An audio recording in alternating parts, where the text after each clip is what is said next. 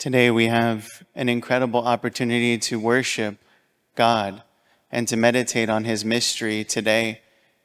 Today is, of course, the Sunday after Pentecost that the Church designates as Trinity Sunday, the Sunday in which we honor the most blessed Trinity, the God that we know, love, and serve, one God in three persons.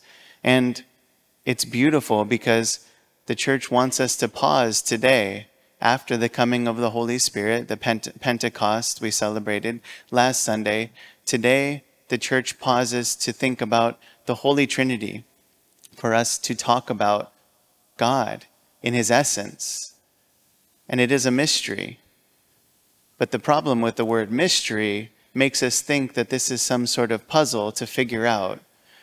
Maybe think about, well, it's something that you just have to believe without any explanation. Just take it for granted. The Church says no.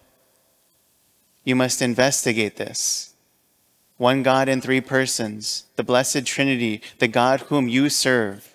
Today we pause to look at him and talk about him and worship him in his essence. Not the things that he's done, like the sending of the Holy Spirit, of course, the Holy Spirit being God, but we celebrate the sending of that we got to receive that. Then next Sunday, we receive the beautiful gift of the Holy Eucharist, Corpus Christi, right? Where we celebrate Jesus truly present on the altar in the most holy Eucharist.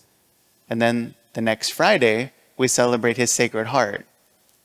So these kind of beautiful feast days that have led after Easter, leading us into ordinary time, give us a chance to pause. Pause and think, Lord, do I know you? Because today, the Holy Gospel, the last words of Jesus, the final words in Matthew's Gospel, behold, I will be with you until the end of the age. Let that sink in. Behold, I will be with you until the end of the age.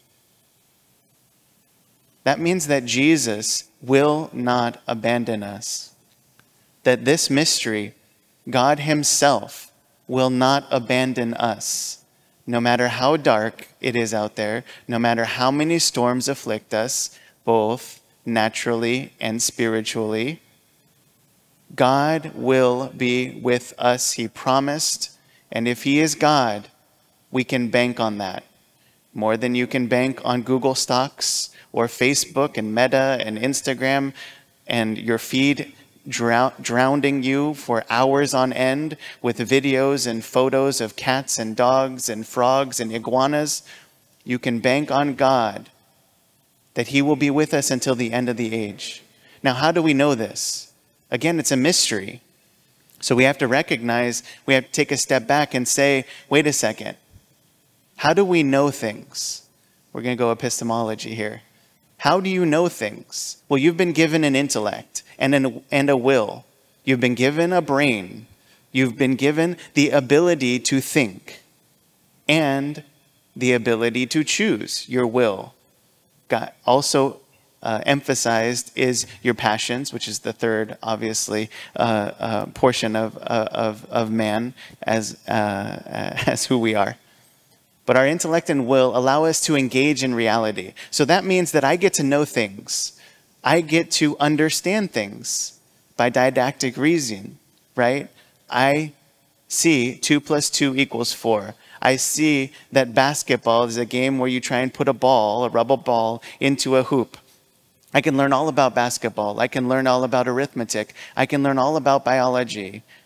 I can learn all about these different things that God has created in the universe. I can continue to progress. I know things because my mind does not need to be illumined in order to reason things out. Obviously, we have that kind of colloquial joke saying that common sense isn't so common anymore. But your common sense, your ability to reason, is a God-given ability. And that's the beautiful thing, is that revelation and grace are not necessary for those more created things, right? But what happens when we encounter a mystery, something that needs to be revealed. Not just about basketball. I can't tell you the tactics and the great things that John Wooden did at UCLA to win so many championships. I know that. I can see that. He plays basketball or coaches basketball well. I don't need revelation and grace to tell me that. But when we encounter a mystery so great that we look at God, we meditate and contemplate on God himself, we need him to reveal this to us. So God has given us an intellect and will to engage with reality and gain a pretty good knowledge of these created things. But when we encounter a mystery, as the church teaches us, we need faith. We need God to supply. He needs to reveal it to us, especially when it comes to himself. And so this is what we celebrate today, is that by faith, we are given access to higher truths, higher realities, in a sense. So faith is like a super strengthening. It is something that allows me to see things from a supernatural point of view. And it gives me access to God himself. This is why Jesus came. This is why the second person of the most blessed Trinity became man and saved us, so that we would have access to our Father in heaven, that we would receive the Holy Spirit as we did last Sunday. Or we celebrated last Sunday. We received it at your baptism, of course. But the idea is that we are able to have divine life in us. This is why our second reading, of course, tells us, for you did not receive a spirit of slavery to fall back into fear. The four-letter word, the bad F word, fear. Don't fall back into that. But you have received a spirit of adoption. You are now grafted onto the family of God, through whom, by the Spirit, we cry out, Abba, Father. The Spirit himself bears witness with our spirit. So that means that the Holy Spirit is in us that makes us cry out, Abba, Father, and that we are children of God. And if children, then we're heirs. Not because of what we've done, not because of your degrees, not because of your bank account, not because of your investments in Google, but you are heirs because of what Christ has done. Heirs of God and joint heirs with Christ, if only we suffer with him, so that we may also be glorified with him. See, this is the mystery of the most blessed Trinity, is that he did not want to be alone. God is sufficient. God is essence. God is. I am who am. He revealed it to Moses, right? But he chose us. You just sang, blessed are we, because we are the people that God has chosen to be his own. This is a beautiful mystery, that God loves you for eternity, that he will be with you on your journey of faith here. When things don't always make sense, you can turn to the mystery of God and say, God, I know who you are, and thus I am hopeful. I can love. Because God is love. That's what we learn. By God revealing himself to us as love. God so loved the world, you know that. But he revealed himself in his essence, love. God is love. St. Augustine called the Trinity the lover, the loved, and the love between them. What a beautiful gift. There's no lack of love in God's essence, that he always loves you. But this is a mystery because we live in America. And I saw this beautiful documentary about, different families and families in the third world countries. Do you know what they don't have? And you'd say money, right? Electricity. Okay, yeah, great. But you know what they don't have? They don't have timeouts. Americans have timeouts. When your kids drive you crazy, what do? Put them in a corner. Put them on a chair.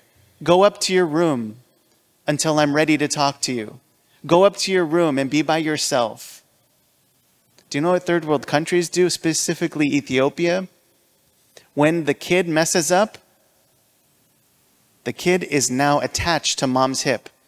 You're going to do everything that I do. You're going to stand here as I fold the clothes, as I wash the clothes, as I cook dinner, as I go to the market, as I go out and do things. You're right next to me. Because you messed up, you're going to come closer to me. I saw that and I was like, that's what's missing. Our understanding is that when you sin, when I sin, God says, go in time out. Get away from me. Go up to your room until I'm ready to talk to you. Huh? What? That's not the God that we serve. That's not the God I believe in. I hope it's not the God you believe in. Because I don't want to be away from God. That's the worst. Especially for eternity. My goodness. Another 4-letter word, hell. But what God does is say, I'm coming to you. When you fall away, I'm searching for you. Francis Thompson has that beautiful poem, The Hound of Heaven, right? God seeks us out, almost like a bloodhound. He wants to find us. He wants to bring us back.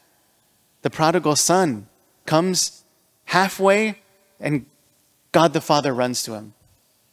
Doesn't wait for him to show up and say, oh, are you done crying now? He runs to him and embraces him, shows him who God is, love. And of course, as St. John Paul II, and you've heard it from this pulpit multiple times, what is love's second name? Mercy. Mercy. Because when misery is present, love goes to that misery and pours itself forth for that misery. We call that mercy.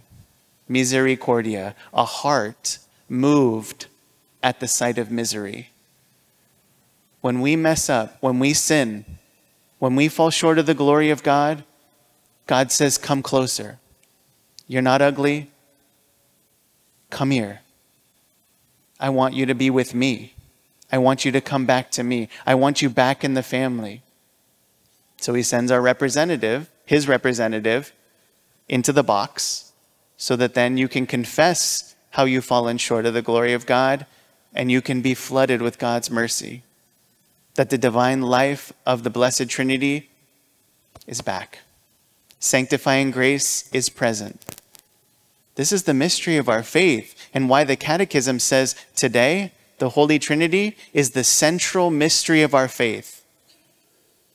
The central mystery of our faith is the promise that God will not abandon us, that he is love. He is who he says he is and who he has revealed himself to us. What a beautiful gift this day is.